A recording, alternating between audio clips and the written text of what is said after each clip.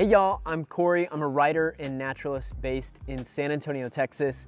And in this video, I want to introduce you to the Texas native shrub, the Turk's cap.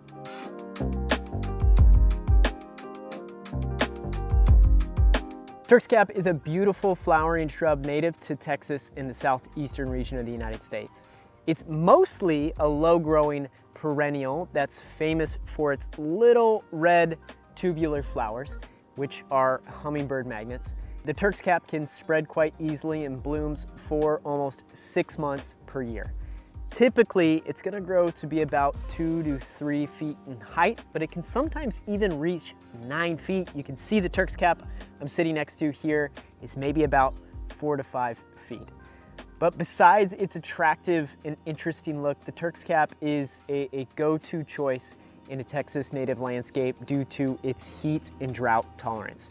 It can also tolerate some moisture, but in direct sunlight, the plant may look a bit wilted. You can see this has a little bit of a wilty look, and this area gets a bit more sun than my other locations where I've planted Turk's cap, which we'll talk about later. Additional common names for the Turk's cap include the bleeding hearts, wax mallow, Mexican apple, or the sleeping hibiscus. Its Latin name is Malvaviscus dromundii. It likes a bit of sun, I'd say is when you're going to get the most profuse blooms, but it can survive and do quite well in deep shade. In dappled shade, you'll still get a significant number of flowers. And finally, it's part of the mallow family. So the Turk's cap is a native plant to the southeastern United States from central Texas to North Carolina and south to the Florida Keys.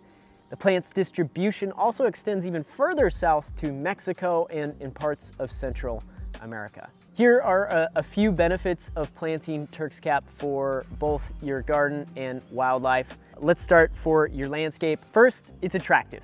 I think the showy, bright red, tubular flowers of the Turk's cap plant make a really fantastic addition to any garden, introducing this really nice striking burst of color for really almost half the year. Second, it's low maintenance. So Turk's cap requires minimal care and can thrive in a variety of Texas's conditions, and it's gonna continue to spread rather significantly. You can see a number of small Turk's cap plants here, which probably have been shot out from the seeds just from its first year. This is year 2 for this grouping of plants in particular. And then you have to talk about the plant's versatility.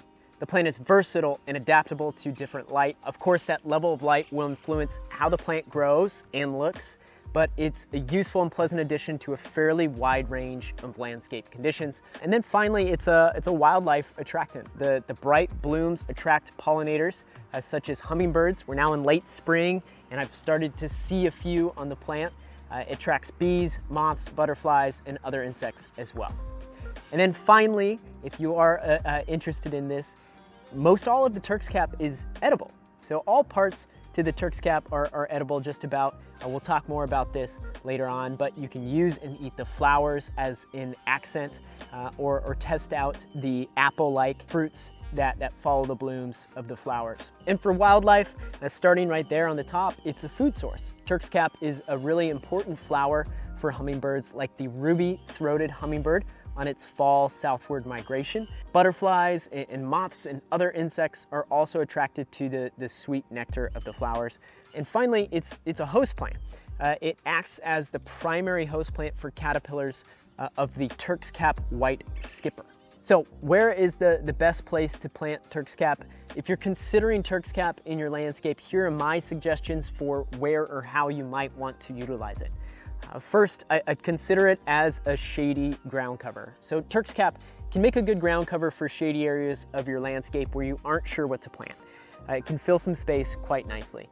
It will remain a bit smaller in the shade, might offer fewer blooms in the shade as well, but still very much so an asset in deep shade. Generally, it's an understory plant, so Turk's cap is a good companion to your mature and small and large trees alike, as it tolerates a wide range of light conditions, so you won't have to worry if it gets shaded out or takes some intense partial sun through openings in the canopy as trees mature and grow. I've planted Turk's cap beneath our mature trees, like our live oaks and the Inaqua. It's also here in this planting going to be underneath a Texas redbud, a young one right now, but in the future it will fill in some space beneath that redbud. Maybe consider it as a bed edge. The plant can also work excellently as a bed lining. Even in the shade, Turk's cap can still do well and produce flowers. And I have plans to plant more Turk's cap along the edge of our screened-in porch that we have in the backyard in a location that's part sun, shade, right off of a gutter downspout. I think it will line that edge of the porch really rather nicely. And then finally, it's worth thinking about utilizing in higher moisture points. So as Turk's cap can tolerate greater moisture, it's worth planting it off the sides of gutter downspouts or low points on your property. It doesn't like its roots remaining wet, however, so don't plant it where it will be in standing water for very long. The edges of these moisture points are really nice, or just areas that dry up quickly. You know, we're here on a low point of a rainwater harvesting berm, but this area is really not staying wet that long as we get a lot of direct sun coming in throughout the day. Caring for a Turk's cap is really quite easy. Once established, the Turk's cap doesn't require any additional watering. In winter, you can prune it all the way back to encourage bushier, more compact growth and more blooms the following year. I'd recommend cutting it back to about 4 or 5 inches above the ground. Some companion plants for the Turk's cap. I believe it pairs well with other shade-tolerant plants such as a wood fern, lyre leaf sage, and holly fern, but as well some other plants that it can visually complement include the American beautyberry, the chili pekin, a yelpin holly, maybe the wax myrtle, coral berry, which we have right in here. This will continue to fill in this space here. As well, pigeonberry, a low-growing, Texas native, more sort of kind of herbaceous plant, and inland sea oats, or even tropical sage. So what to expect season to season? A Turk's cap plant during the 4 seasons, starting in spring. Your plant should grow pretty quickly, producing a noticeable amount of new green leaves in tiny buds of flowers ready to bloom here in later spring. And I definitely see blooms all over this plant, you know, and obviously it's flowering already and looks really great. But by summer, your plant should be at its best as it starts to bloom in late spring, as we're doing here with this plant. My Turk's cap in greater shade aren't blooming to this extent, but in summer, it's really putting on a display of spectacular color. Ideally, this is its prime time. But as the weather becomes colder, the green foliage on your Turk's cap may yellow a little bit, but it continues to bloom. And then finally, in winter, your Turk's cap rests. So it might die back and freeze in cold enough temperatures. In San Antonio, it will here, and I'll end up cutting it back typically. But it's best to prune it back after the last chance of frost to still allow the plant to protect itself in case of another freeze. But before late winter, when it starts to warm up here in San Antonio, when that time spurs new growth. So it will return with good growth the next season. So as for some medicinal and edible uses, Turk's cap flowers can be used to make a tea that resembles hibiscus. These flowers turn into tiny apple-like fruit in late summer, and that fruit is edible raw or cooked, and it's a favorite of hummingbirds and other wildlife with a taste that apparently resembles watermelon or apples. I can't speak to this firsthand experience here, but I'm sure I'll test them out later on. The leaves of this plant are also edible, but preferably the young leaves are best. The other ones will feel a bit more coarse to them, and so those young leaves can resemble something more so of a baby spinach. There's a bit of a different taste to it. All in all, very similar. So finally, Turk's cap has been historically used to treat diarrhea, and the leaves and roots can also be used externally to treat chest congestion. As for propagating Turk's cap, from seed, Turk's cap can be easily propagated. I'm sure that these smaller young plants here that we have all over this berm. Those have sprouted out from seeds that have shot out from these very healthy mother plants here. So Turk's cap can also be propagated from cuttings, preferably softwood cuttings that would be taken in summer. And so ideally those cuttings are taken from a Turk's cap with strong side shoots. These cuttings should be 4 to 6 inches long with the leaves removed from the lower half. You can then treat those cuttings with a bit of rooting hormone, plant it in well-draining soil, and keep it under intermittent mist. Turk's cap cuttings can be rooted in as little as 3 weeks. All right, y'all, so before we finish up, I wanna give you some side-by-sides essentially of the various Turk's cap plantings that we have on our property, so you can see the contrast between each one of them, different light, moisture contexts, and as well companions if we do have them nearby, so you can get some ideas yourself, or as well, you know, offer me some ideas or criticisms too. I'm open to it all. So first things first, this planting that you might be most familiar with now here, Turk's cap, that has grown rather significantly, certainly about approaching 5 feet so far. And this has done super well. We have many of the new young Turk's caps sprouting up here, and this is in its 2nd year. This Turk's cap is complemented with some coralberry that is likewise. We have 2 plants here that are doing really well and spreading all throughout the sperm. So, you know, this will be a big kind of mashup of coralberry and Turk's cap. And then really at the crest of this rain water harvesting berm is the Texas redbud, which is still quite a small young tree, but that Turk's cap is at the base of this berm.